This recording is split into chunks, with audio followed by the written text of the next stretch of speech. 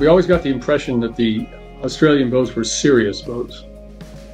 They were, you know, ultimate kind of hulls, you know, to cope with the worst conditions. That was the point.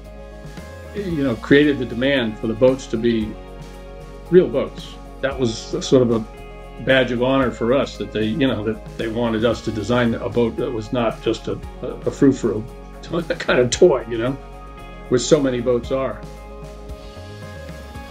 They were all very special to be special boats, and David Pleysier had, you know, the reputation as the, you know, top builder, that's for sure. You know, David had the customers, and David would say, and the customers tell David what they wanted, and we'd say, okay, sure, all right, we'll draw the hull, we'll make it all fit and all work, and then David would beautifully build the boat. What we do here is sell the experience that we've had from all these years, and we can pretty much guarantee performance, so customers feel comfortable coming to us. You know, it's not an experiment. Don't have to do any tank testing. Don't have to do any computer simulations. We have all the data. You know, it'll work. The basics all go back to Ray's DP, and I don't think anybody has come up with something better yet.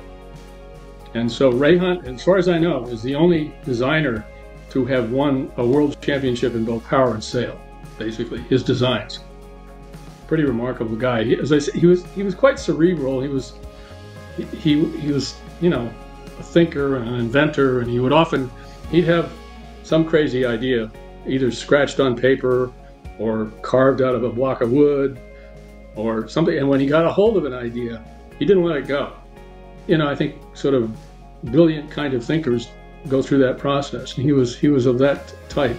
He'd come in at noontime, and, you know, at 5 o'clock he wanted to go home. Ray was not ready to go home. He wanted to spend the rest of the evening talking about his idea. And, you know, you'd look at your watch and, it's time to go home, Ray. And he just kept on going. So we've just been sort of playing his song, you know, really, is what it amounts to, over and over again, with some modifications. I mean, we start every design with a weight estimate and trying to figure out what's it going to weigh, how big a boat, how much bottom do we need to carry the load, you know, and of course getting the weights in all the right places is very, very important. Absolutely.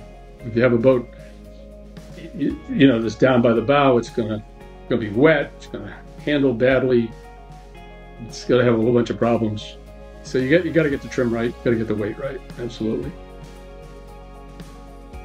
Basically, Ray showed that you don't have to have a flat bottom boat to go fast. If the buttock lines of the boat are straight, the boat will plane, and they do, you know. And so they have great directional stability.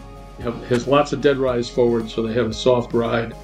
Nobody's really come up with a better, practical way to go fast. And I appreciate the serious boats, like the Australian, you know, game fishing boats, and the pilot boats, the boats that have to really go to work. So, you know, you took it pretty seriously, you know. So that makes it fun, you know, right?